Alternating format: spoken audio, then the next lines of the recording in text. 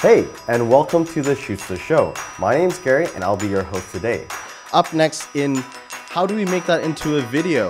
We have Hatanaka from Blacktown City Council. He's the digital communication officer over there in Australia, and he's been able to basically upskill his team to making more video content, and specifically using the phone to do the video content. And we just want to find out his insights about how did he go about doing that, what does his team think, and more importantly, what does the 350,000 residents in Blacktown think about the video content that he's been producing. So without further ado, Tak, what's going on?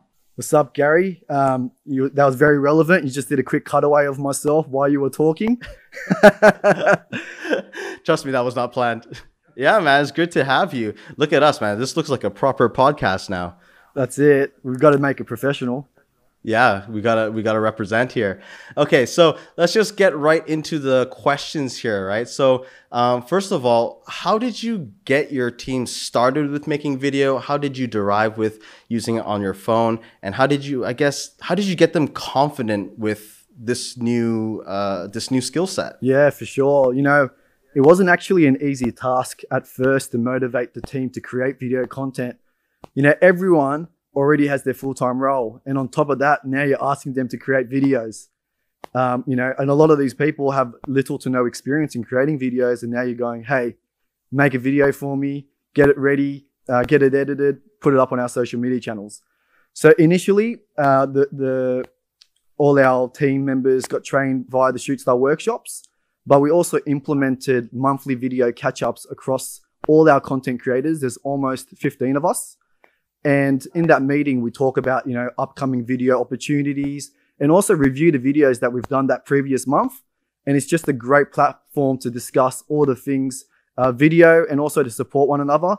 So that way we can kind of look at what we've done and say, hey, maybe you could have done it this way, or we really liked what you did about that. And that's really been a positive meeting for all of us creating content. But we also provided our content creators with the Shootsta Assist, which greatly improved the confidence all around, because that gave them the opportunity for more of a personalized lesson with a professional. And that way you could see firsthand how to execute their content, you know, like framing, storyboarding and such. And and after that Shootsta Assist, they're ready to go on their own. They kind of know what to do and how to execute it. Nice. So it sounds to me like outside of just using like our regular onboarding stuff and Shootsta Assist, which shout out to our Shootsta Assist staff, what we do is we help our clients kind of for the first few videos go and shadow them and give them tips as they do those things. And it sounds like it really works in terms of helping build that confidence for you guys. But you also mentioned having that weekly or monthly catch up to review the stuff that you guys do and kind of share ideas. And I think this is really relevant to then build the confidence level. Now, when it comes to capturing cutaways, how did you guys start planning for those? How did you develop them? And then how did you get your teams to, you know, get more comfortable with creating this type of content in line with the messages? I mean, without cutaways, you can only imagine how boring a video could be. There's only so many angles of a person you can really get.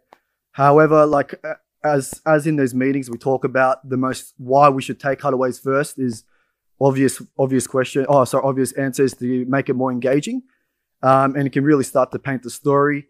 What I try to tell the team is don't try to overcomplicate a cutaway, you know, just because you've got a gimbal or everyone's confident using a phone.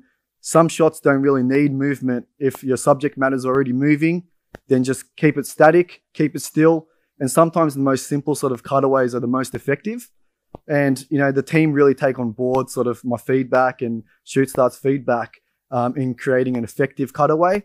And yeah, ever since sort of after doing their first video, they've just nonstop creating videos with plenty of cutaways. Nice.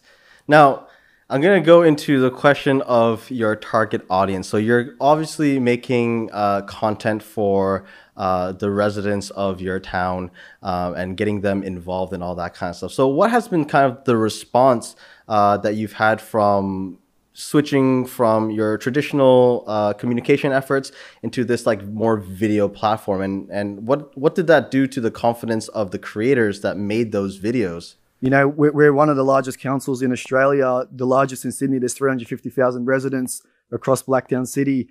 And for them, we want to provide really good visual, engaging video content. And we know that the content that we're creating is getting more and more likes, more and more comments. You know, people prefer to see, you know, an effective video with nice cutaways, professionally shot in an SLR or a mobile phone, opposed to a Shutterstock image. You know, a video is always going to outperform any of those sort of stock imagery that a lot of people or companies use.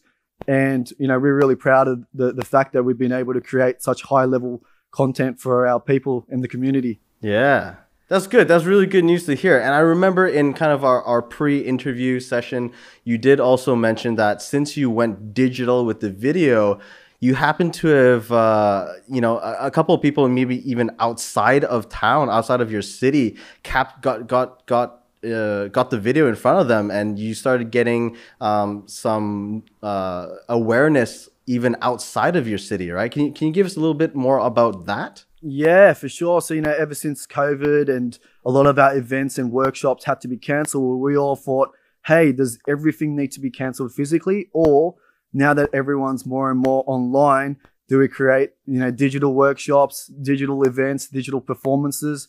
And across Blacktown City Council, we're all sort of contributing to that.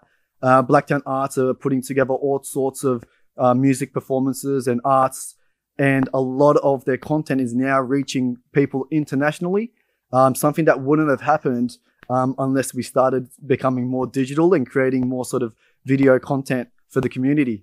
Yeah, that's sick, bro. Sick. Because I've actually seen a lot of that stuff happening with a lot of the clients that I advise and so forth.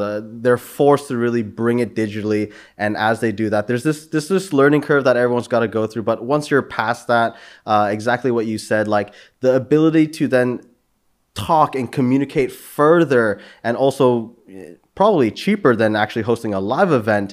Not saying that we should totally cancel live events when COVID's over, but it's just a different method of communication, and it just opens up the world to then chime into the conversation. Now, up next, we actually have a video that Tak has shared with us that he's created for an art gallery over down there in his city. I would like to show you that because it's basically all cutaways and is very aligned with his message, and he's also kind of included a special guest in that video. So I'm not going to explain too much about it. Let's just roll that video and show the audiences what you were able to do with just purely cutaways. Have you met Zoe, our friendly teen dog? She gets to be one of the first Blacktown residents to premiere the latest exhibition held at the Blacktown Arts Centre. Zoe gets scared of flickering lights, but she seems to really enjoy the latest installation of Amplified. Zoe's favourite thing to do is to snuggle up, and what better way to do that than by watching the latest short film festival, Blacktown Shorts.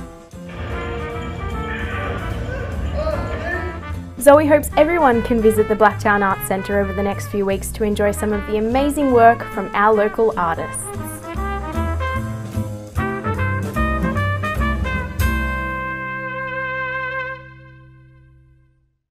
All right, we're back. Great video, Tak. I liked seeing all those different cutaways that you had. I noticed that you used the variety of different shot sizes, and you also used different movements. I saw you even shot like the projection, so you got that like cool flare going on, which kind of added that like cool look to the video. And again, using a dog. Normally, I recommend people do not use animals for your films, but I think the way you used the dog to represent someone coming into the store, and you didn't get the dog to do very specific actions, it made it a lot easier to follow. And who doesn't love dogs, right? So we're running a little bit out of time here, so I wish we could ask more questions here because I think this is really important for audiences, but we do have to keep on schedule. Tak, I want to give you one last moment to then say to all the viewers that are watching right now, do you have any further advice, further experiences that you've experienced throughout trying to skill up your teams? Because I think a lot of the viewers today are going to run into those scenarios. what kind of advice do you have for them that they can take away with right after the show? Yeah, for sure. I mean, my advice is to let everyone know like how important video content is now. Everyone's got their full-time job. Now you're asking them to create videos, and some people might not feel like they have the time to do it. However, if you sort of take it up the executive line and show them how effective video content is by, you know, reports of engagement on social media channels compared to other sort of posts that you've done in the past, then they'll sort of give you more time to start prioritizing video as a method of communications. Nice. Thank you, Tak. So I captured a little bit of sound problem there, so let me just reiterate what Tak was saying. So Tak was also mentioning to really just go out and try it, right? Because once you've got a couple of videos under the belt, you've published it and you see the results, and those results are massively more effective than your traditional methods, then it kind of helps build the confidence to then do more videos, and maybe at a managerial level, maybe you can shift your priorities from your regular traditional communication efforts into a more video communication effort, and also give more bandwidth for those video creators to then create that content, because there is more value and feedback stuff coming out from those videos. Did I summarize that fairly well, Tak? No, exactly that, man. Thanks so much. Yeah, just video. You just got to let everyone know that how important video content is. Then they'll let you go out and create content, give you more time to prioritize that. Nice. All right, Tak, we're going to run out of time here, so I got to chow out. But thank you for coming in. I appreciate you giving your time and insights and helping the audience understand what you have went through and faced, and the outcomes of enabling your teams with more video content. Thanks, Tak. See you later. No, thanks, Gary. Thanks for having me.